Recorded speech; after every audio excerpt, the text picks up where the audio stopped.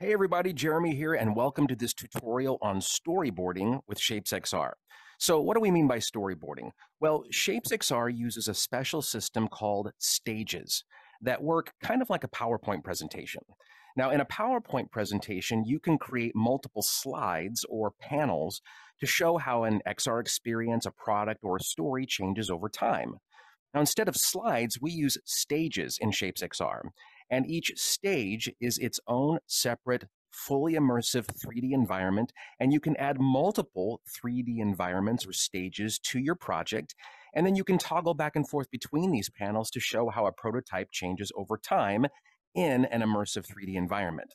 So let's jump in and learn how the stages system works.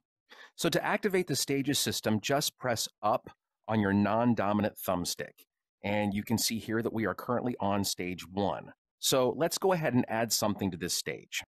Okay, so we've got a simple little menu interface here, and I want to show how this menu looks when users interact with it.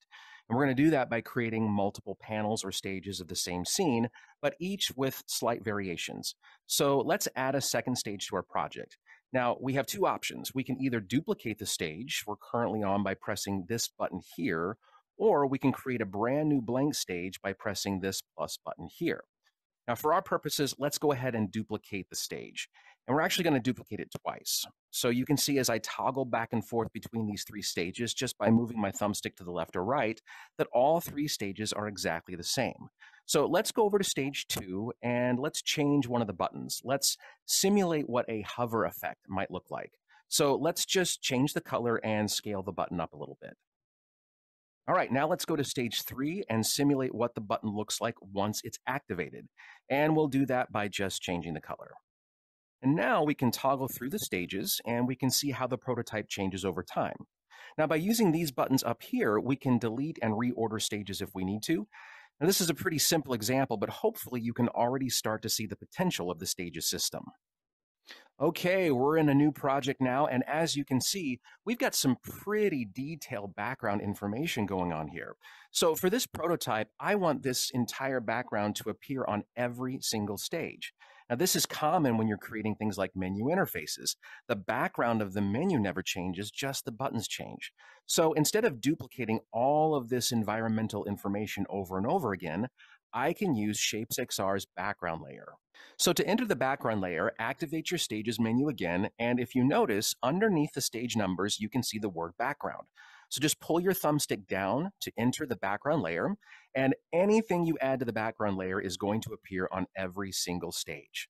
Now, I've built this environment on the background layer, so if I add a new blank stage, the environment is still here. So this is a great way to optimize your spaces too. To save on storage space, put any repeating shapes on the background layer. And to exit the background layer, I just push up on my thumbstick again, and I'm back to my top layers. All right, so we're off of the background layer and we're on stage 1, and this is where I built this spaceship. But let's say that I actually meant to build it on stage 2. No worries, you can easily move objects from stage to stage. Just select your object, pick it up, and while you're holding the object in your hand, just toggle over to your desired stage. It's that easy.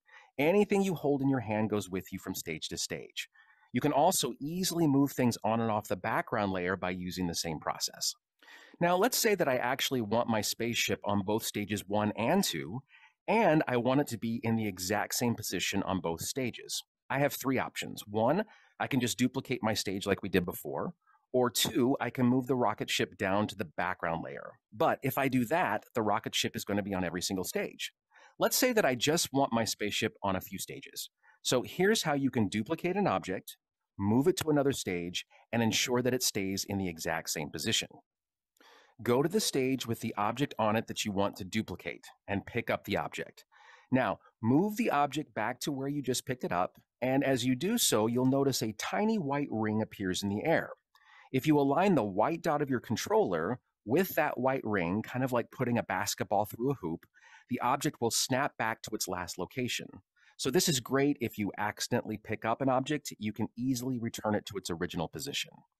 But for our use case, I'm going to snap the object back to its original location and then press the duplicate button, which is this button right here. Now, as you walk through this process, make sure that you don't let go of the object. So I snap the object back to its original location and press the duplicate button. After I duplicate the object, I'm now going to move to the next stage. And as you can see, I still have that floating white ring in the air. So I'm just going to snap my object to the ring and then release. And boom, you can see as I toggle back and forth between the two stages, I've duplicated the object and retained its exact original position. So here's an example of a quick prototype of a medical AR application. This will demonstrate how the stages system works in order to tell a story. So for this prototype, we used one of our templates, which you can access through the main lobby, and we placed this examination room on the background layer so that it remains steady and consistent throughout the experience.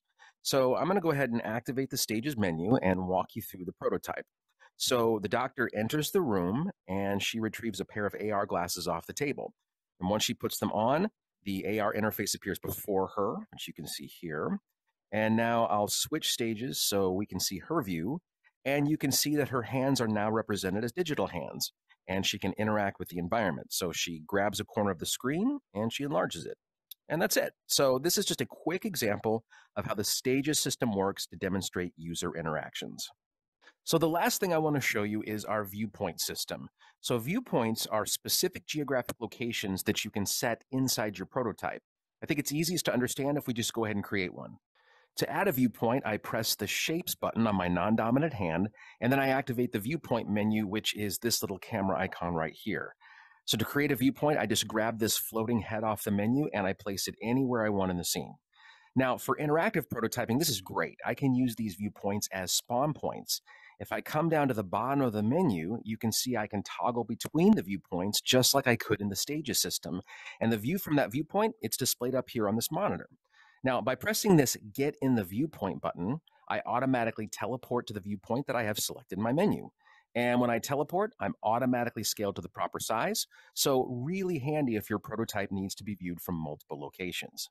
Now, up here on my monitor, you'll see this camera icon.